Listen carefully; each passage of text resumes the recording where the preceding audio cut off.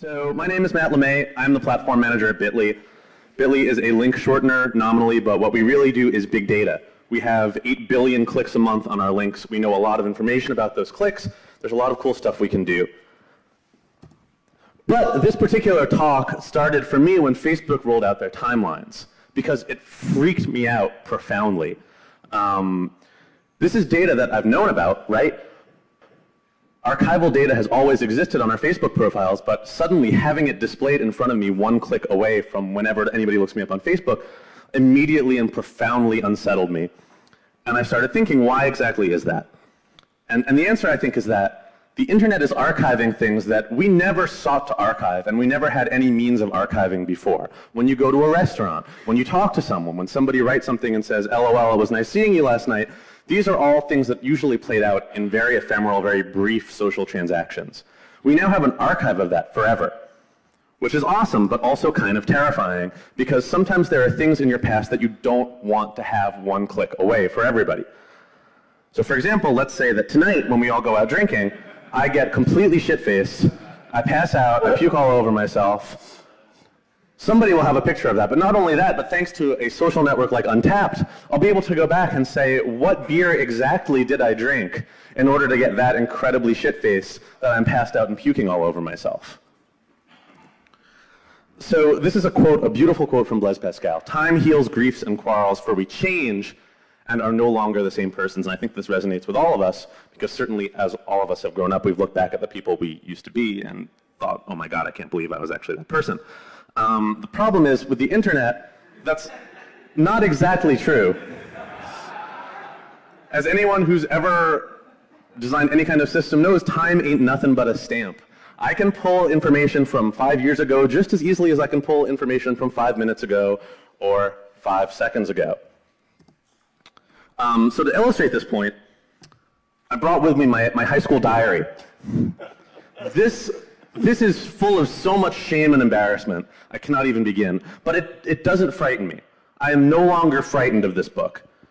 And the reason I'm no longer frightened of this book is that it's a physical object and it's aged. I can look at this and I can say, I remember holding this when I was 16 years old and writing in it. I know that this is no longer the person I am. So for example, when I open to this page and I read myself writing, I was 16 at the time when I wrote this, I just bought a Parliament Funkadelic CD. Funk is cool, but despite my best efforts, I'm not. This really sucks. Why the fuck do I feel entitled to anything? What the fuck have I done to set myself apart from anyone? I've indulged my petty interests, fucked up almost every friendship I've had, and somehow expect romance in return. Fuck you. I wonder how you'll look back on this later. If you're looking back at this, an old, wise, romantically experienced adult, and thinking something along the lines of, man, I didn't know anything back then, well, then congrats. But I don't think that will ever fucking happen. So, thank you. So even when I was 16, I was imagining this as kind of a time capsule. I was thinking, okay, this is so tied to this moment. The physicality of this object existing is forever entwining these thoughts and this moment in this physical object. This, on the other hand, is my live journal from when I was in college.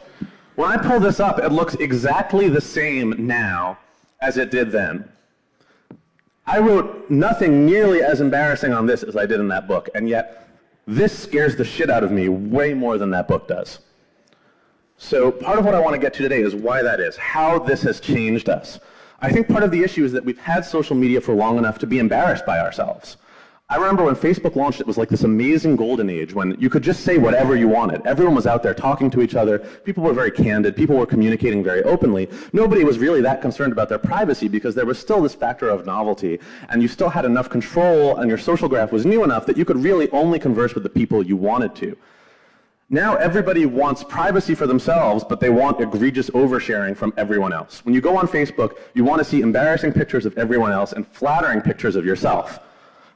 That's not really tenable, but people try really hard. For example, on Last.fm, they have a list of the most deleted scrobbles. Scrobbles are when you share the things you've listened to. It is always Lady Gaga, it is always Katy Perry. These are the things that people listen to that they enjoy. And why shouldn't you share the things you enjoy? Maybe because you're afraid it will make you look like a complete moron. So this picture, I think, it should be the new emblematic picture of how we all relate to social media right now. This is a cat in a chicken suit. You are a Kitteh. You want to be a chicken. You are a Kitteh in a chicken suit. So the cat is who you are. The chicken is how you want to be seen. Is this a cat or is it a chicken? In a very real sense, it is just a cat. But in another, not quite as real sense, it is both a cat and a chicken. It's a cat in a chicken suit. So how do we articulate a cat and a chicken? How can we learn about this from Bitly? As I said, there are 8 billion clicks a month on Bitly links. We have data about links that are clicked and links that are shared. Links that are shared are public-facing content, stuff that people want associated with them. Stuff that people click is just stuff that interests them. Nobody knows what you personally are clicking. But we can look at this data in aggregate and see some pretty interesting stuff. So what in the world are people clicking? This is a visualization of trending keywords all around the world. This was done in real time. I took a screenshot. It's hard to tell, but right over North America, people are literally looking for a date.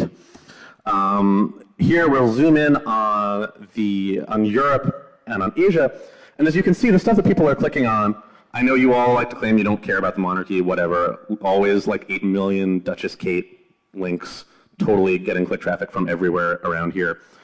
In Japan, topless Tuesday trooper is a trending keyword. I don't even know what that is. I did not look it up. So we fired up this visualization in front of all our shareholders. We said, all right, guys, you're investing in Bitly. We want to show you that we have this amazing insight into the web, into everything that's interesting to everyone right now. So we have a whole room full of fancy rich people who are investing money in our company. They're all staring at this visualization. What is the first phrase that pops up? Touch a boob day. Touch a boob day. Thank you, 4chan and Reddit. So we can also do some really interesting things here that more directly articulate this difference between what people share and what people click. So we can say that people who click on one thing also click other things. We can look at click co-occurrence. So here's an article on the oatmeal. If you do this in an email, I hate you. People love sharing this because the implicit message in sharing this is that I'm really fucking good at email because I know what makes everyone else really fucking bad at email. But the people who click this are also clicking on this article on OkCupid trends about gay sex and straight sex, and they're also clicking on this twit pic of spotted dick. Again, I know that's like a thing here, but in America, we find that very funny, as do we find the fact that the train I took goes to a place called Cockfosters. Anyhow. So the Kitteh is what you share, the chicken is what you click. So let's really take a look at this. We ran data for a day. We said, what do people share the most? What's going out there the most being shared by our users? The Kindle Fire, that's interesting. I know about technology. I'm smart. No, you're not going to quit Facebook. I know a lot about social media, so I'm going to share links about it on social media. Look how smart I am. Oh, look, it's an article about being likable with social media. If I'm sharing this, I must be the most likable person in the world. But what do people actually click? I'll give you a hint. It's not that. This particular day, the preview for Real Steel, the Rock'em Sock'em Robots movie, was trending above all else, followed by a blog of people with tattoos of guns. A video of a girl singing a Britney Spears song and pouring ketchup on her head in the shower. Kelly Clarkson video premiere, which I'm sure got deleted from tons of people's Last.fm scrabbles at the same time. This actually pretty funny picture of a baby having a car accident, which is actually pretty funny. And of course, Kim Kardashian. Our science team has now become obsessed with the idea of Kim Kardashian, even if not with the vapid persona of Kim Kardashian herself. So who's actually smarter, right? People are sharing content that makes them look smart. But is that smart? I'm going to say probably not. So if you look at the average number of clicks per the actual instances of these links being shared, and this is not the most scientific metric, so for that I apologize, these are getting a ton of clicks every time somebody shares them, right? Real Steel, tattoos of guns, these are getting a lot of clicks. If you look at the number of shares versus the number of clicks on the articles that make you look smart, nobody's actually clicking this shit. We get a lot of emails from people at our support address who fancy themselves social media gurus, who say, I shared this really smart social media guru link to my social media guru friends. Your system is saying it only got 10 links, but it was retweeted 30 times. That's impossible. But it's actually completely possible, because people are sharing that link without even reading it, because they think it makes them look so smart to say, look at this article I'm sharing about how smart I am. So the fact that this 6 ways to be likable with social media is getting clicked so little is ironic. It's funny. It doesn't really add up. And why exactly is this? So as I said, I think the kitten chicken is the new canonical image of what the social web looks like now. This is the old one, right? This is this old New Yorker cartoon. On the internet, nobody knows you're a dog. This is how we used to think about identity on the internet. Because before social media, we were all afraid of anonymity, and we were all afraid of people misrepresenting themselves. The idea is you'd be on AOL, you know, hanging out. Somebody would pop up and say, oh, hi, I'm not a dog. And what if they are a dog? Right? The problem is, with social media, nobody really gives a shit if you're a dog. If you start a new Twitter account and you start barking into the void that you're not a dog, nobody's going to respond, and nobody's going to care. Anonymity and misrepresentation are no longer really scary, because this is such a fundamental part of how we interact with the web that our authentic personas have actually become a lot more interesting than the people we think we should be. When I gave this talk last time, I got some blowback on Twitter, people saying, so what, are you saying that we should just share links to Kim Kardashian all the time and never share poetry? And we should never share beautiful, edifying content? Of course not. Of course that's not what I'm saying. But the funny paradox here is that every time I, for example, point out that International Touch a Boob Day got a ton of clicks, everyone laughs. Every time I point out tattoos with guns got more click traffic than the Kindle Fire, everyone laughs. And then those same people will often turn around and say, but that's not, that can't be all there is to the internet. But the fact that you laugh about it says something. The fact that this entertains you says something, and I don't necessarily think that's something that we should run from. I don't think that's something, much like beer, that just because it can be bad for you when you consume too much of it means that it's not innately something that we should embrace.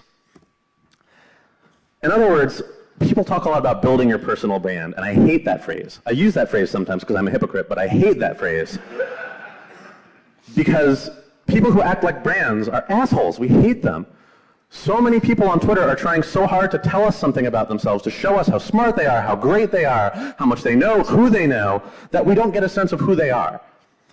And in this social media, nobody cares if you're a dog world, that's not enough. Being generic is not enough. It's the things that are embarrassing. It's the things that you want other people to share about themselves, but you're hesitant or afraid to share about yourself, that are actually going to make you who you are on the social web, that are going to take your authentic persona, insofar as any of us have an authentic persona, and communicate that and make that interesting to other people. In other words, the kitty is better than the chicken. So thank you very much.